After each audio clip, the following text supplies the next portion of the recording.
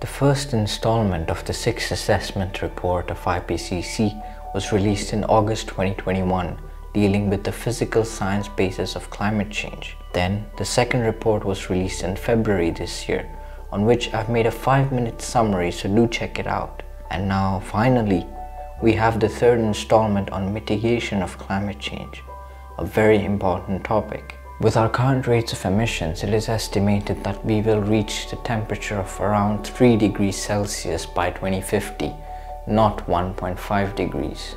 To achieve net zero by 2050, the world has to reduce 48% of all our annual greenhouse gas emissions already before the year 2030, which seems highly unlikely if you ask me.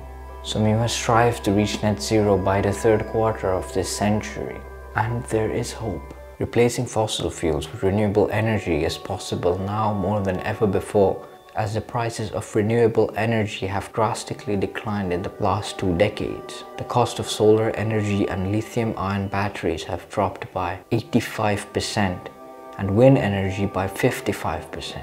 And as a result, we are seeing them being implemented more and more, day by day. The report also contains a list of all the sustainable solutions and how cost-effective each alternative can be. It turns out that solar and wind energy not only have a huge decarbonizing potential, but also save us a lot of money. On the other hand, technologies such as CSS, or carbon capture and storage, or carbon capture and sequestration, however you want to call it, essentially the process of artificially capturing CO2 before it escapes into the atmosphere in order to store it underground for centuries to come, is a very hit or miss option to rely on to combat climate change, because the technology that we have at this point of time is very inefficient and it costs a lot of money.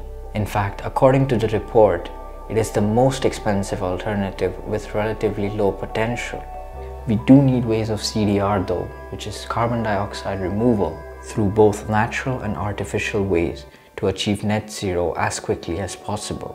But what this report emphasizes on is the fact that greenhouse gas reduction is far more effective than greenhouse gas removal. Fossil fuels must phase out, and alternatives such as solar and wind energy, green engineering, and electrification of vehicles are crucial. The report also highlights the fact that there is very little that individuals can do.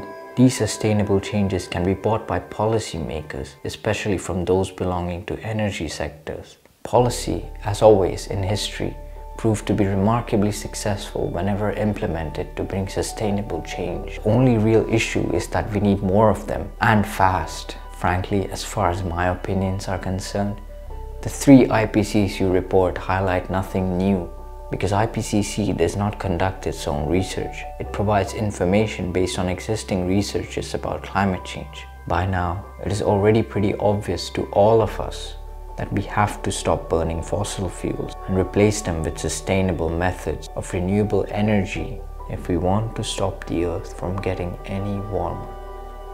If you found this video helpful, consider subscribing to the channel to let me know. And I will see you in the next video.